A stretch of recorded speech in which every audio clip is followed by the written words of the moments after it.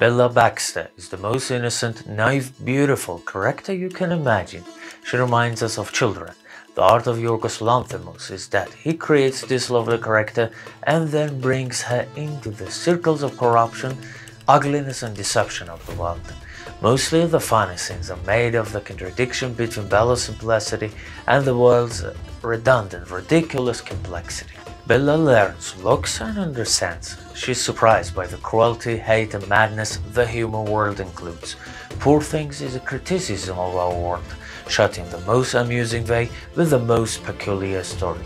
There is a surgeon played by Willem Dafoe named Baxter. He's called God. It's an abbreviation of his name, but ironically refers to his strange project in which he combines various creatures to create something new.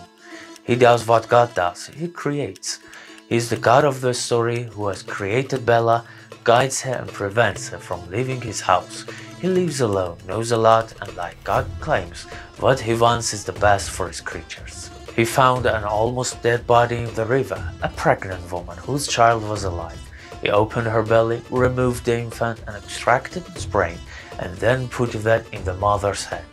He reanimated the woman with an infant's brain.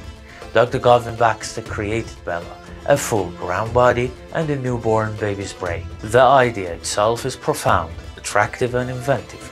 Bella is protected, actually imprisoned by the doctor in his mansion, which is intimidating in its size. But Bella is a human and she's curious.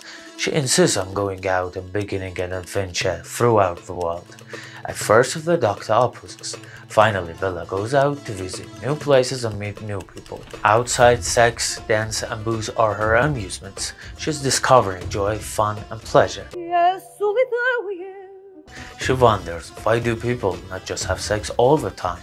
She's thrilled by the possibilities of the world grants her. However, she soon comes to realize that the world is not all sunshine and roses. She meets a stranger in the ship who is called a cynic. He shows her the dying miserable people under the ship. The children are starving to death. Tears roll down Bella's cheeks. She decides to give that dying people money, but is deceived by two crooked sailors. Now Bella and her companion Duncan are out of money. Captain throws them out of the ship in a port in France. Look how Yorgos Lanthimos weaves the strands to portray the viciousness of the human world. The poor things aren't only those poor people we saw with Bella, lamenting underneath. I believe Yorgos Lanthimos intends to explain to us that we are all poor things. Bella is poor in both her past life and current life. Dr. Godwin has had a terrible childhood. Bella's journey sincerely informs us our happy moments cannot last long. Suffering is waiting for us and poverty is considered a constant threat. However, Yorgos Lanthimos doesn't end the movie in cynicism.